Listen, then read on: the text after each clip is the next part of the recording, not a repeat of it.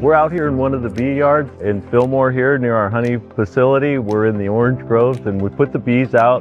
When the bees start making honey, we'll add boxes onto them so that the bees fill them up. They go out and gather nectar from the flowers, can take it back to the hive and deposit it inside the cells. When it comes into the hive, it's 60% moisture. What happens is the bees start fanning in the air to evaporate the moisture out of the hive, and then it thickens up and you have honey. We bring it back to the facility and we extract the honey out of the comb. This is the extracting room we're setting in. This is the machinery that actually removes the honey from the combs. The first step is the machine to my left removes the cappings from each frame of honey, which allows us to spin the honey out of the combs. From there it goes into a settling tank. The wax comes to the surface. We then pump that honey into, we have 4,000 gallon tanks. And from the tanks, after it's settled for a few days, it goes into special food grade 55 gallon drums for storage or shipment from the facility.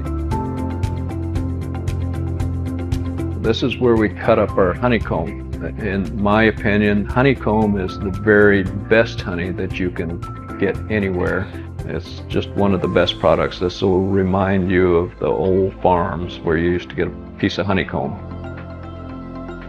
We fully appreciate the fact that honey is the soul of a field of flowers. Each floral source is very unique in both color, flavor, and some other characteristics like granulation. We say it's orange honey, it is orange honey. When we say it's sage honey, it is sage honey. We just don't blend other honeys in. We know exactly what's in every jar. We want to make sure that the product is 100% safe. We want to make sure the product is a pure product that's not been touched by any other source or any other person, that's coming strictly from the beekeeper that has produced the products, and that we have purchased a quality product. We're looking at the beekeeper who brought the honey, the floral source of the honey, and the year that it was extracted. At the point of bottling, we double check and make sure that everything lines up perfectly. We want to sell the highest quality of honey that's out there.